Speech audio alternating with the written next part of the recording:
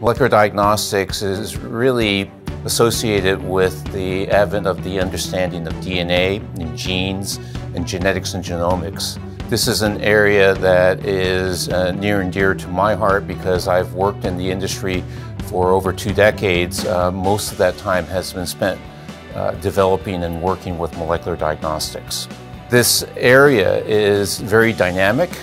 because over the last several decades we've gone from just understanding what the structure of DNA is all the way to the point where now we can look and see the entire DNA sequence of a human being.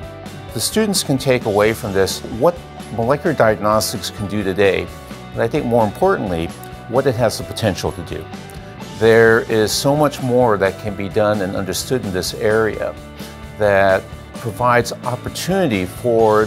these students, after they graduate, to basically go on and take on positions that can realize this potential that is out there. It will take a number of bright minds, creative individuals with the knowledge and background, impart what is being provided by this course and the BMD program as a whole, to be able to see through the development of newer products, newer approaches that can improve the state of healthcare because of these new tests that can provide even more meaningful information, more actionable information that healthcare professionals can utilize to improve patients' conditions.